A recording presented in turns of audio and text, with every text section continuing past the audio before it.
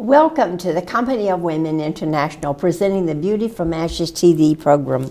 We're into the fourth discussion now. Joel, I knew he was going to come back sooner or later. Rifle Scudder and me. Ever since I talked with he and his dad on the interview program, I have wanted to call him Joel. And I said today earlier that this is what I have to stop and think. But this time it slipped out, see? So what's in your mind will come forth. But at any rate, we are just having a wonderful time. And this is the fourth in a series of talks that we are doing. And one thing has just led to the other. And it's been so rich and fulfilling. And so he and I were talking it over, and we kind of think that to be able to finish this off, to give you sort of a rounded program, a way of thinking, as we're trying to get you to think as the Lord would have us think. And this is why he had us to do this series. So you were thinking that we would do a discussion on the kingdom. I think that would be good, yes. Because the Bible is a book about a kingdom. We hear about two kingdoms, kingdom of light, kingdom of darkness. How do they work? When you were born, each and every one of us were born into the kingdom of darkness because of what Adam did. We came through the seed of Adam. But when we, as we said earlier, gave our lives, died to self, and now we live unto God, He's our Lord and our Savior. The word says in 1 Colossians that He has translated us. The Father has made us able. The Father has qualified us to now be partakers of the inheritance and everything that the kingdom of light has. And the word says that He has translated us out of the kingdom of darkness, where we all were, into the kingdom of light. Now, okay, what do I do now that I am in the kingdom of light? How does this kingdom work? What are the rules? What are the regulations? What am I allowed to do? What am I not allowed to do? And I think a lot of people don't understand the kingdom. One thing they've got to understand is that you have chosen for yourself a king. Yes, most definitely. And that's the thing about Jesus, is that He is Lord and Savior.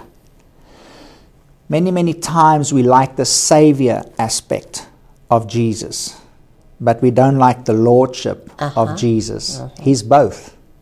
We can't just say, oh, well, I enjoy Him saving me and that's good enough for me. But we have to accept Him as Lord, which means He says, to the best of my abilities, I try and do. And that is in line with the grace message that is preached today. Yes. That a lot of people, when they preach grace, a lot of people are saying, oh, well, if the grace is so great, then I can just go ahead and do anything because I'm under grace. The blood of Jesus forgive me. Certainly not. That's along the lines of picking and choosing what you want to believe out of the Word of God.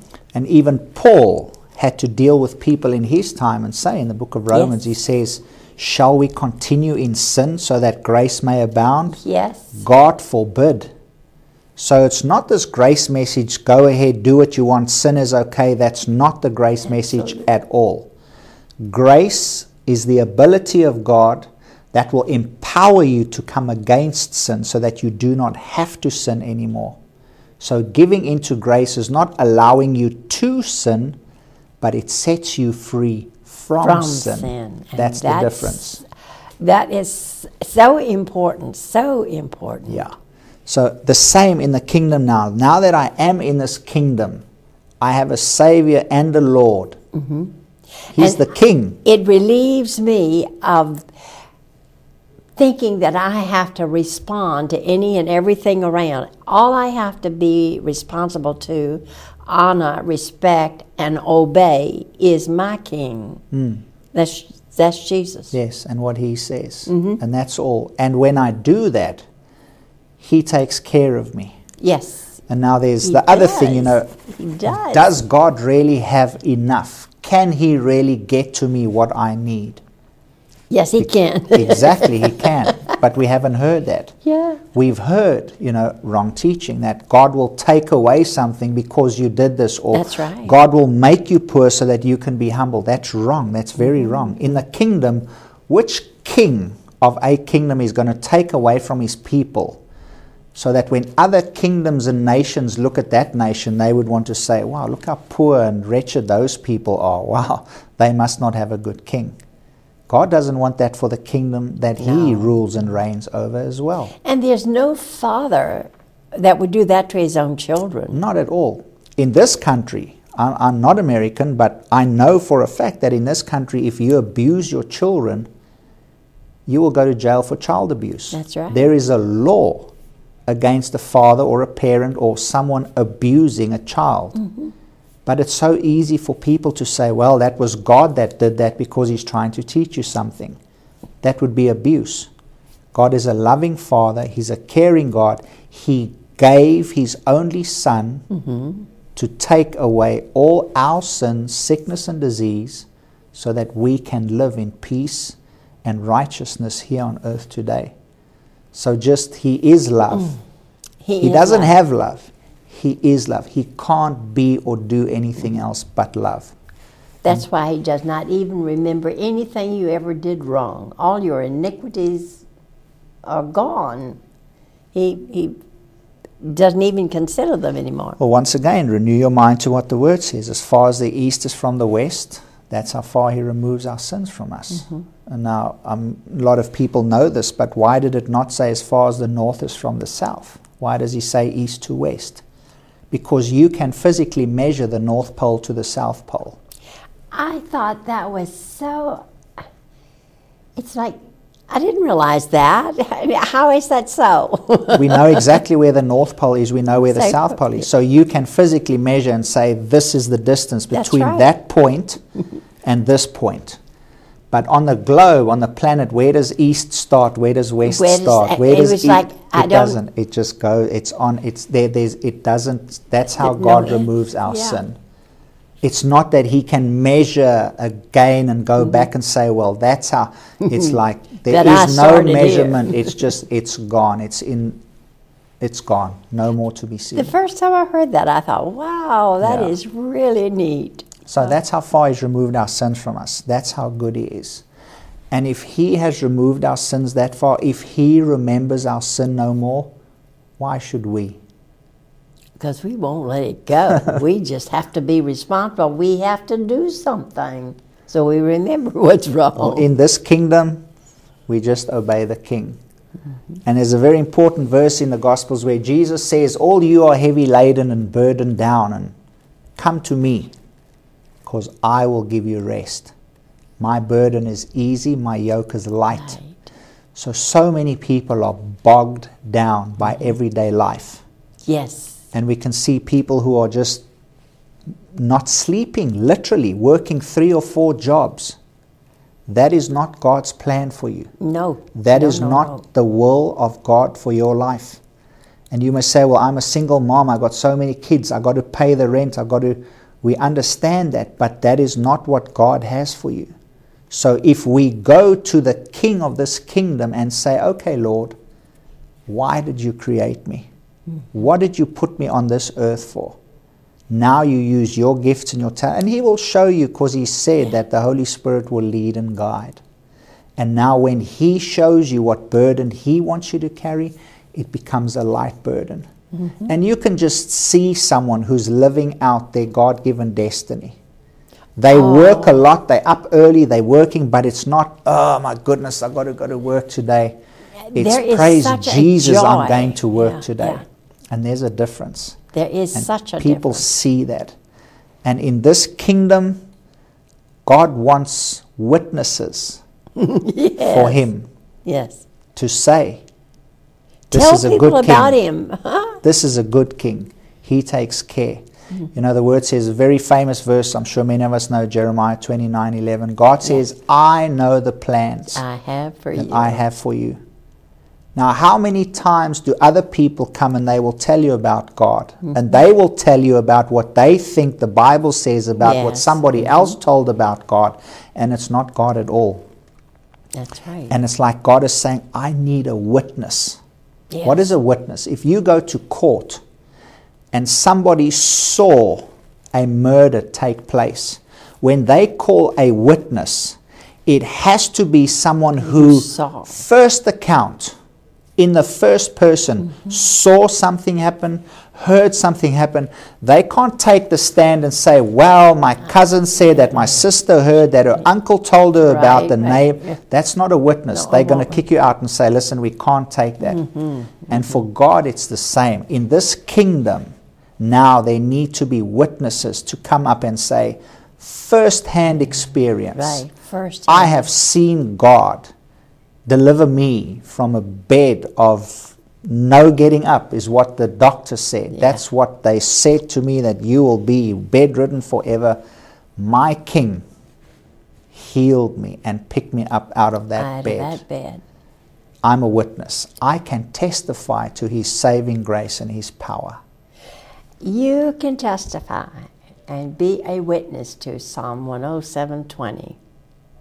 He sent His word and healed you, yes, and delivered you from the pit of destruction. Amen. Witness. He has a witness about the goodness of God. And I am also a witness to this effect. And it's like God's word is true, and if you say it and remember it, because this is how, He told me not to remember his word, that is, to try to commit it to memory. He told me to just be His word. And I thought, how do you do that? But then He's been consistently over the years teaching me how to be that. And this word is important because I experienced it firsthand. Yes. He sent His word and He healed me because I believed His word. And He delivered me out of the pit of destruction, as He did you. Now, one very important word in that verse is it says He sent His word and healed. And healed. It didn't say that He sent His word to heal. Yes. Because sometimes something gets sent and it never reaches the place it was sent to. So God didn't have one intention. I want these people healed.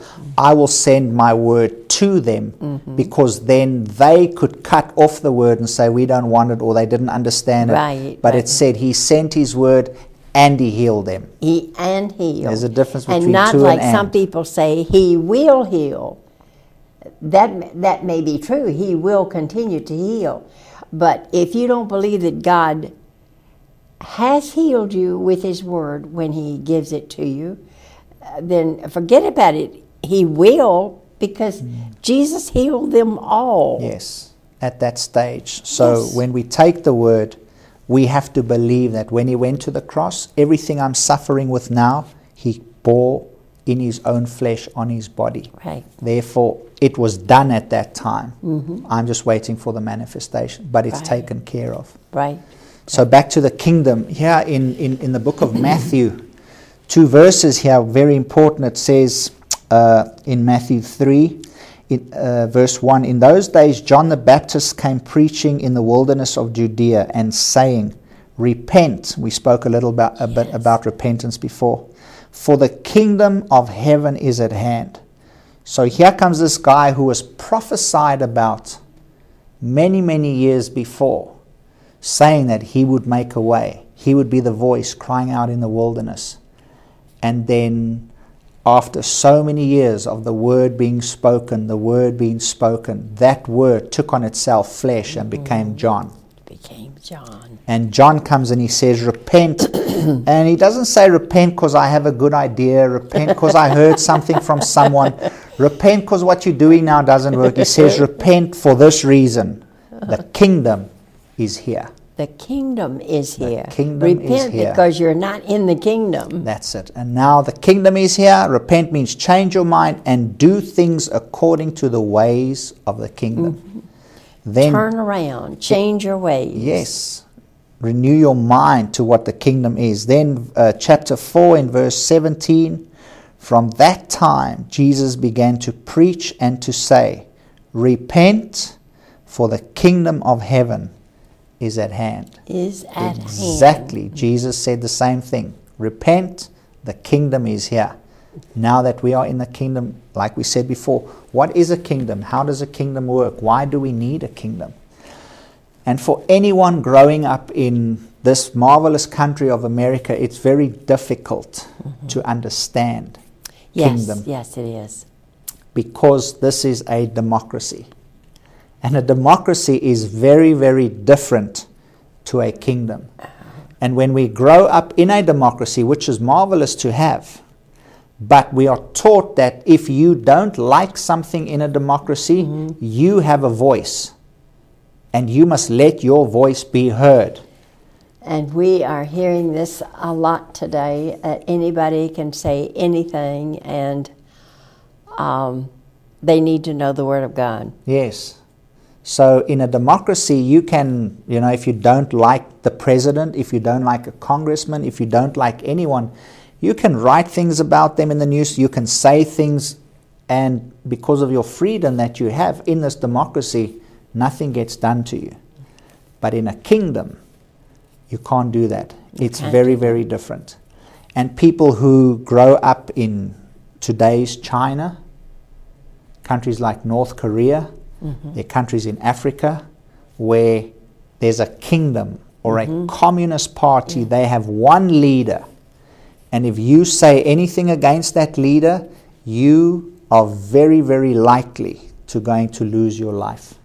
And that's just the way it is in that kingdom. That's not the way it is in God's kingdom, that when you say something against Him, He's going to take your life and kill you. That's not what I'm saying.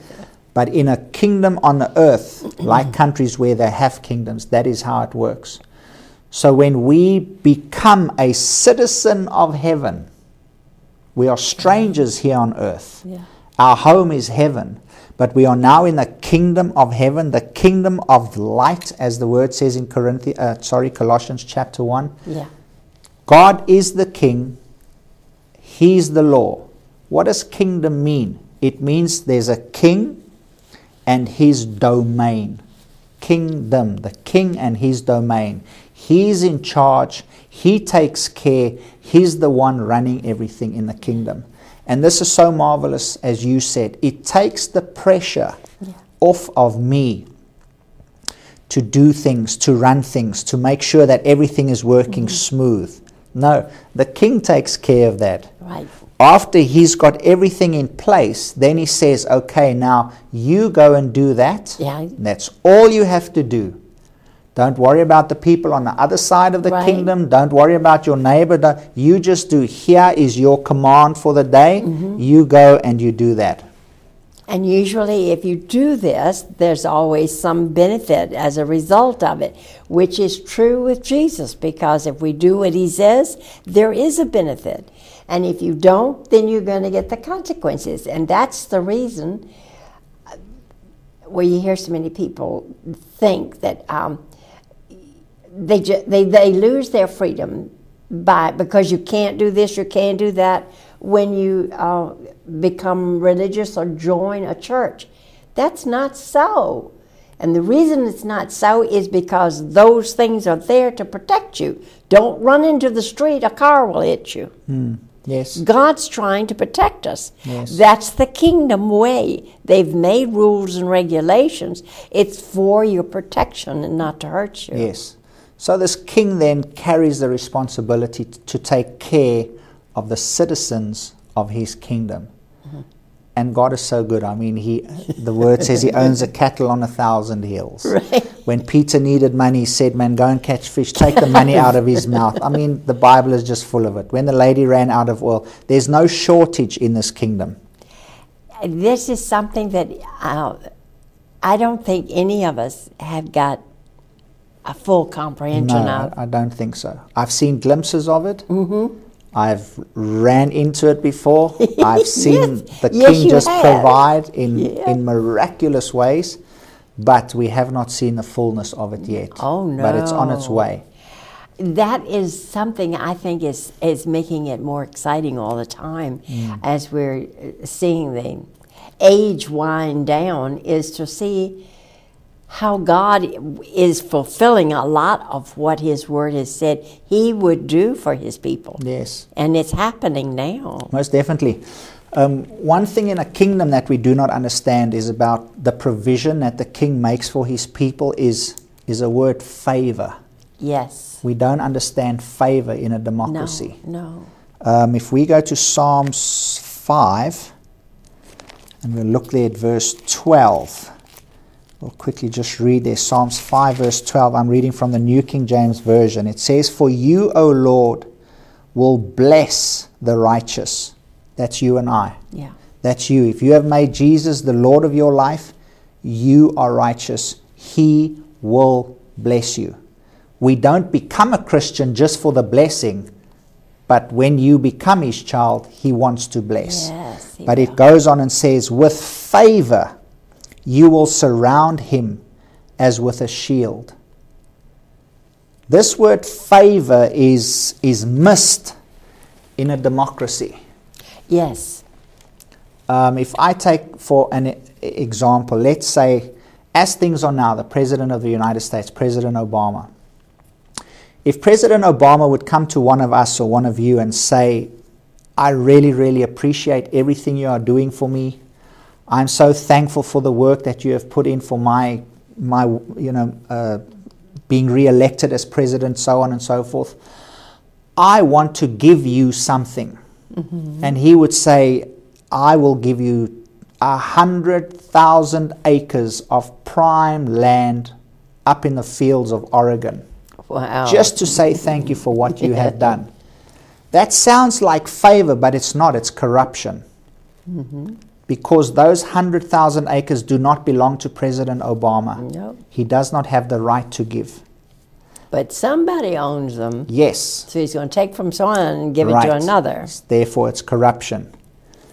But in a kingdom, if there were a king and he owned the whole land, which a king does, if the king would come to you and say the exact same words, "Man, I'm so thankful for all the work you've done. Thank you for helping me be real. I am so grateful for you. I am going to give you 100,000 acres of the fields of Oregon."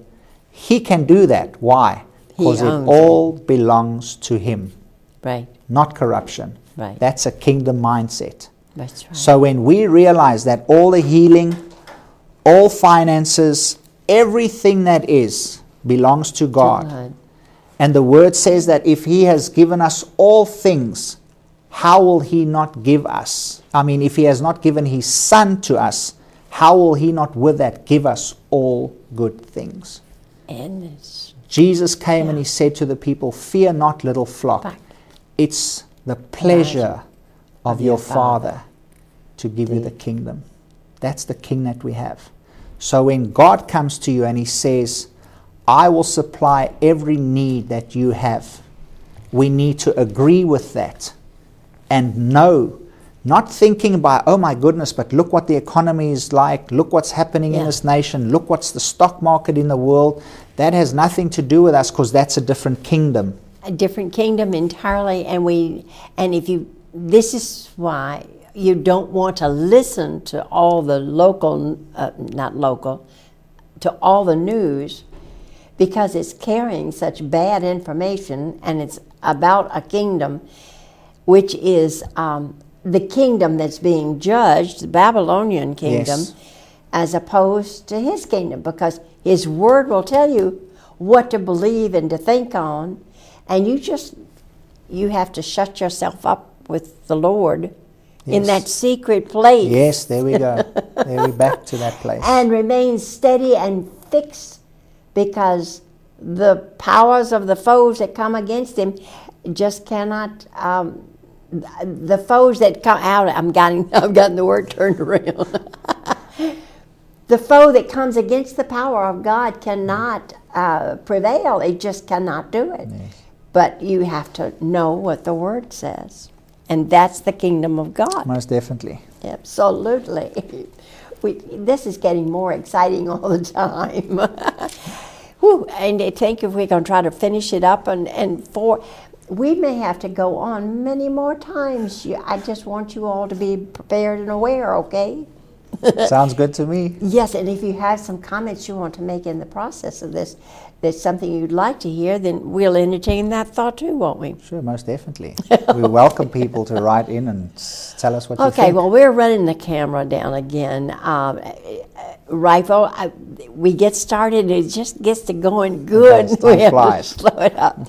So are we at a point that you would like to just bless them for what they have been privileged to hear us talk about for 4 weeks? Let's do that, yes. It's always good to bless. Yes. And right. Lord, we thank you for this time. Thank you that we've heard about the kingdom, which is a real reality. It's the truth. And we thank you, Lord, that nothing can stand against you and your kingdom. Your word says that the kingdom of God shall reign, and there shall be no end to this kingdom. We thank you that you have made us, through the sacrifice of Jesus, citizens of your kingdom, the kingdom of light. This is where we belong, because this is what you have created us for. We bless you for this. We bless everyone hearing this message, and we bless you, Lord, above all. We love you and we praise you and thank you for this in the name of Jesus. yes, Amen. Lord.